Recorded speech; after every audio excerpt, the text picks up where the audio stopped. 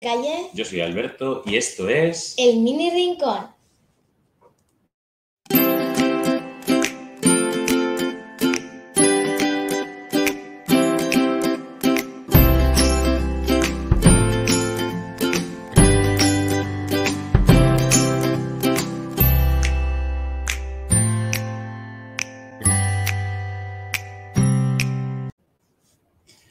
Pues ya estamos aquí. Otra semanita más con nuestro mini rincón que ya tenemos con este programa 5.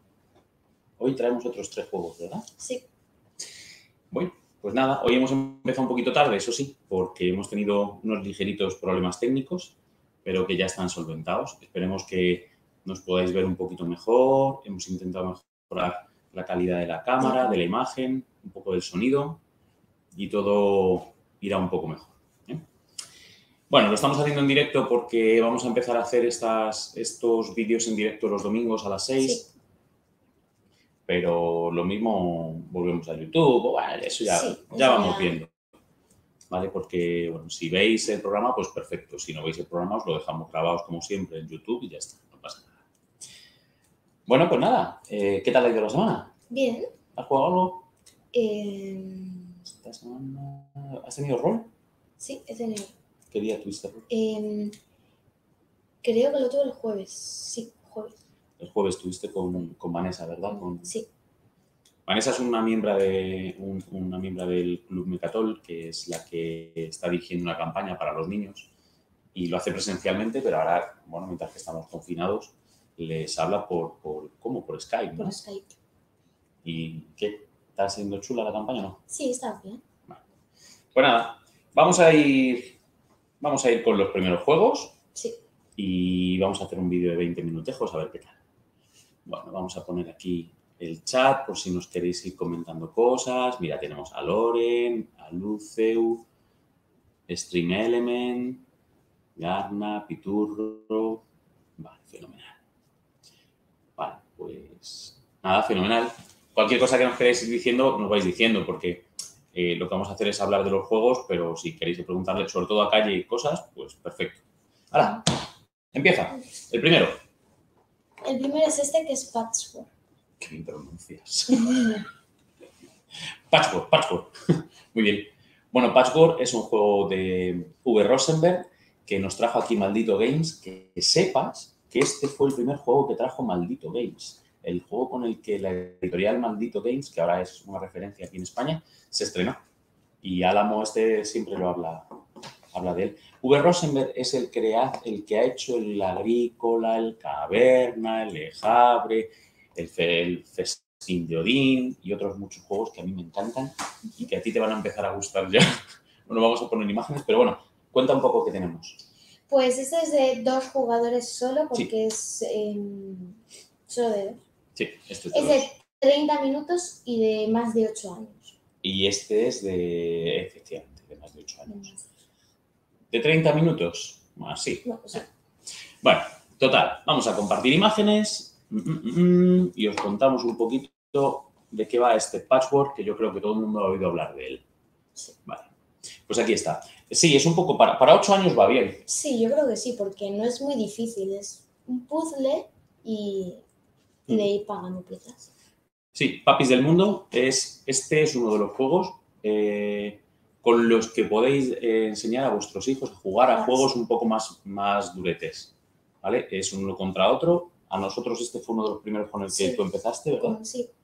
Y este te encantaba. Hay que pagar botones, hacer tu patchwork y utilizar con piezas de Tetris para ir ajustando, ¿verdad? Sí. Vas cogiendo según orden de turno, se colocan circularmente y es súper fácil, pero a la vez... Es difícil de conseguir, ¿verdad? Porque no tienes las piezas que necesitas. Claro. Bueno, pues nada, fenomenal. Tiene un reglamento muy sencillo, vais a ver, tenéis mil millones de tutoriales en YouTube. Y para mí, si tenéis críos de 8 y demás que están empezando a mostrar interés en juegos de mesa, pero no sabéis con qué podéis arrancar, este es uno de los que yo recomiendo siempre. Este siempre te ha gustado, además. Sí. Este es otro de los que viaja bastante, ¿verdad? Sí, también hemos jugado mucho porque hay personas que que son nuestros amigos y no juegan tanto y con este sí que han jugado mucho. ¿Sabes cómo llamamos a las personas que no juegan tanto? Que la gente se enfada si se le dice eso, pero tú lo vas a entender. Muggles. ¿Sabes por qué, no? Sí. Pues eso, que si hay no jugones que un día te piden un juego, esta es una oportunidad. Y con esto se engancha mucha gente. Bueno, pues tenemos a Patchwork. Vamos a ver el siguiente de la lista. Sí. Que este siempre te ha encantado. Sí. Mysterium. A ver si... Mysterium. Mysterium es un juego, sí, que luego se han enfadado conmigo porque las letras te tapan. Que sepas, ¿eh? Han dicho, tapan las letras a la calle. Y es verdad. Que Mysterium, sacado, es un juego de Libelud y que aquí ha sacado Asmodee, ¿vale? Y bueno, tenemos la caja al revés y esto es para volverse loco. Quita que la voy a arreglar. Un juego súper completo, un juego de deducción. Ah, mira, y aquí viene lo que buscas. Pues ese juego es de más de 10 años, de 2 a 7 jugadores y de 42 minutos. Joder, 42 minutos. Pues sí que afinan, ¿no? Bueno, se puede alargar más, depende de lo que se role. A mí este es un juego de deducción, esto es un Cluedo, pero visto desde otro punto de vista. Sí. Aquí el que lleva la partida, ¿vale? O el fantasma. Es el fantasma. ¿Vale? Que tiene como un panel tipo máster de rol y en ese panel va colocando las piezas. Mira, os lo voy a enseñar para que lo podáis ver, ¿vale? Vale, ¿veis? Aquí veis como el máster lleva aquí una pantalla y en esa pantalla controla o tiene tres piezas de cada jugador. Uno es el asesino, otro es el lugar y otro es el arma. Entonces, a través de evidencias de diferentes cartas tipo Dixit, ¿vale? Que yo voy a dar como pistas, si yo soy el fantasma, yo os voy a dar pistas con esas cartas y los demás tienen que ir adivinando con esas pistas, con esas imágenes, quién es. Y van pasando de fase y bueno, es un juego de deducción. Cuéntanos tú sobre este juego, que este siempre te ha gustado mucho. A mí me ha gustado mucho y ese no ha viajado tanto, pero siempre cuando venían personas a casa también jugábamos mucho con él también. Claro, porque este es para jugar mucha gente, mola un montón. Sí, está muy bien. Sí, este es un juego de deducción, lo único que tiene que ser es que bueno, pues que un poco se ponga un máster o un fantasma a dirigir, que role todo. Yo recomiendo jugarlo pues con poca luz, sí, con música así de fondo. A ver, tampoco como la mansión de la locura, pero... No, pero bueno, sí, algo parecido. Mola, a mí me parece muy chulo. Es muy completo, también es fácil de jugar, tiene algunos detallitos, leeros bien el reglamento, pero para mí sería un paso siguiente a Patchwork, ¿verdad? Sí. Y está por encima del Cluedo. O sea, si te ha gustado el Cluedo, es un juego de deducción. Este es un juego mucho más bonito porque tiene cartas de Dixit. Por cierto, se pueden usar las mismas cartas de Dixit y nosotros las usamos. Porque las cartas del Mysterium, al final, son las mismas. Claro, ¿cuántas partidas llevamos a este? 10, 15, no lo sé.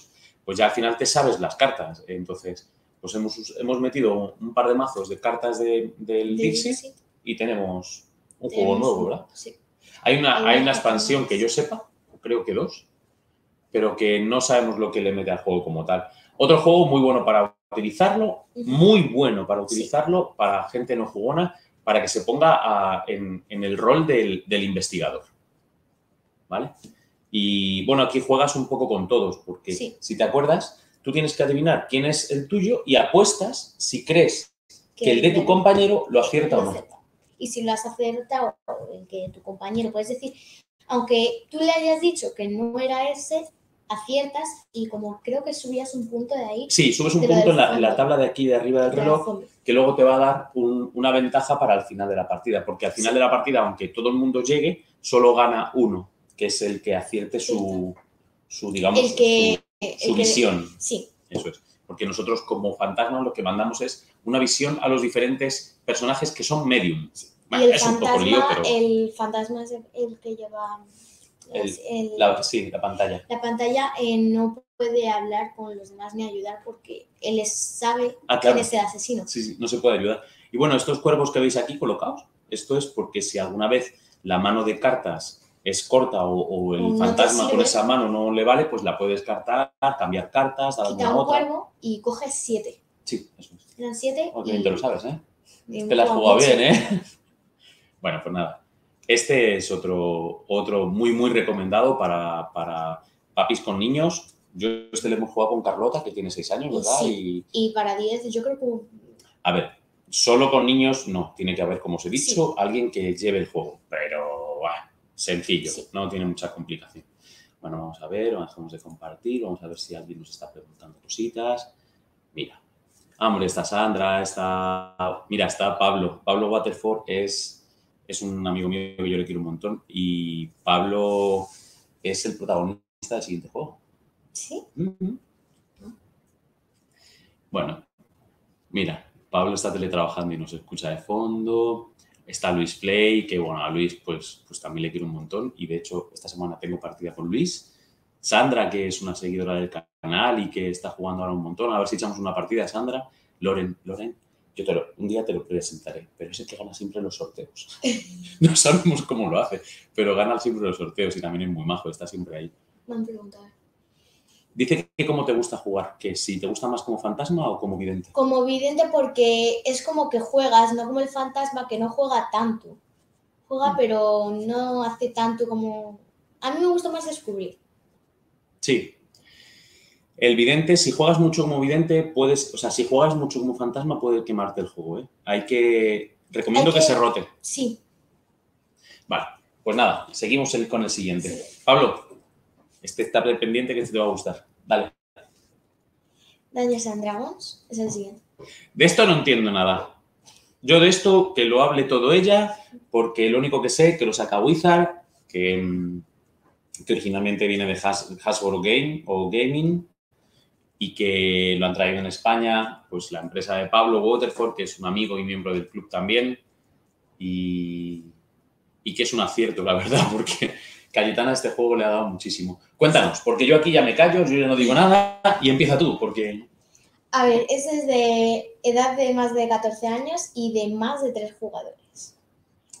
Vale, esto es un juego de rol, ¿no? Sí, es un rol. Y esto tiene que haber un máster. Sí. Y tiene que haberlo participantes. Sí. ¿Cuántas partidas has jugado a este?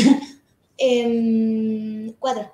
¿Cuántas partidas has llegado a dirigir a la vez en el cole?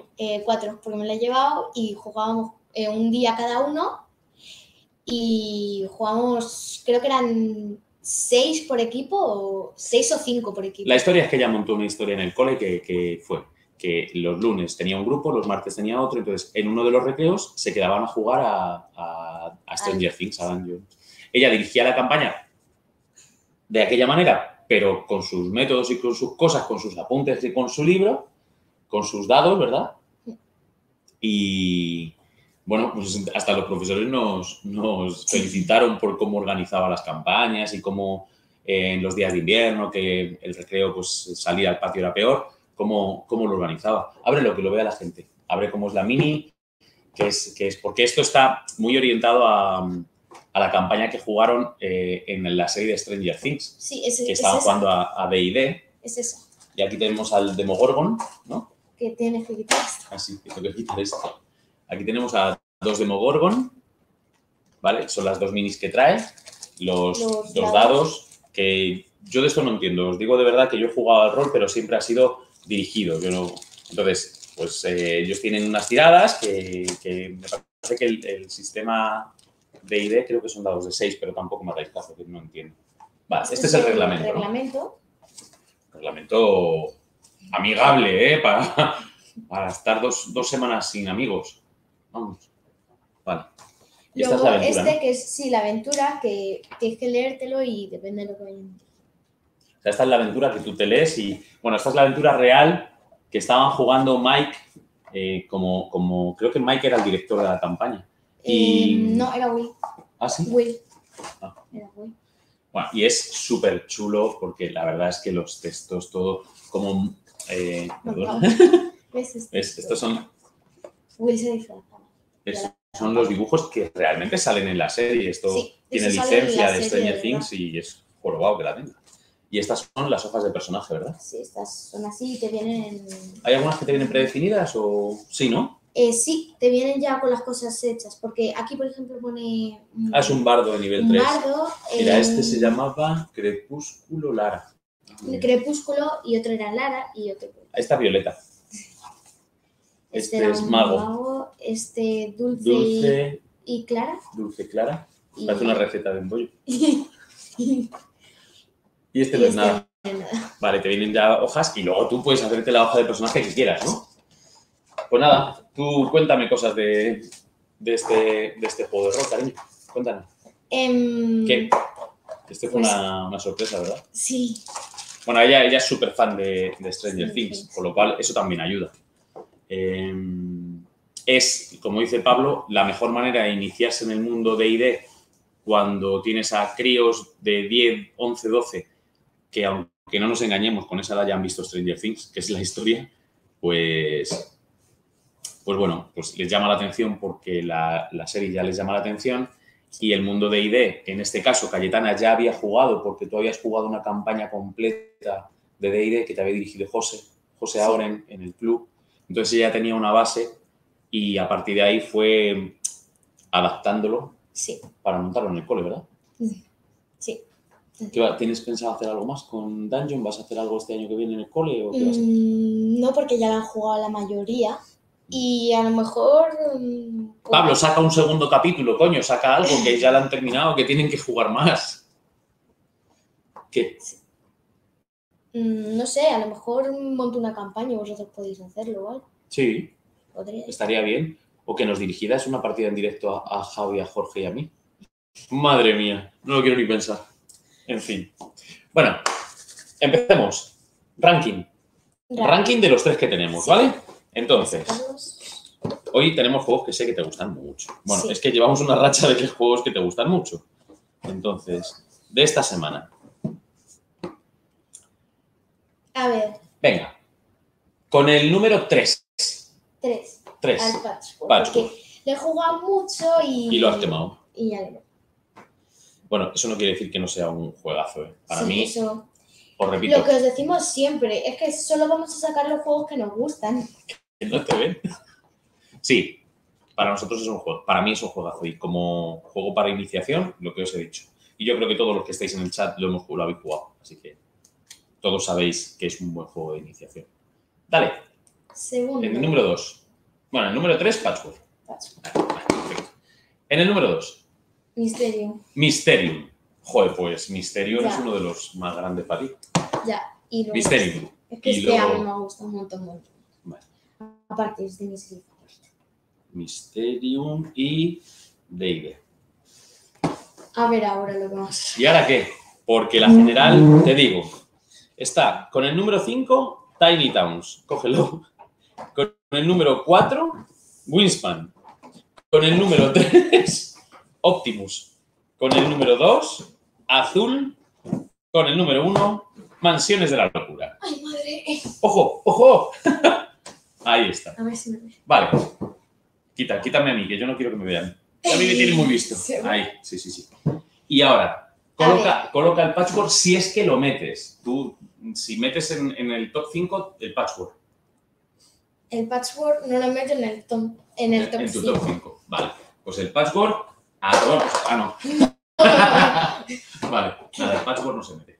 En el número 2, Mysterium. ¿Entra en el top?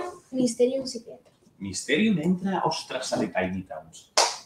¿Dónde entra? Aquí. ¿En el 3? Vale. No, en el 4. En el 4. Entonces, Tiny Towns se va. ¡Tali! Me gusta mucho, pero... Vale, entonces tenemos ahora Mansiones Azul, Optimus, Mysterium, Wingspan. Ojo, ¿dónde metes al Dungeon Dragons?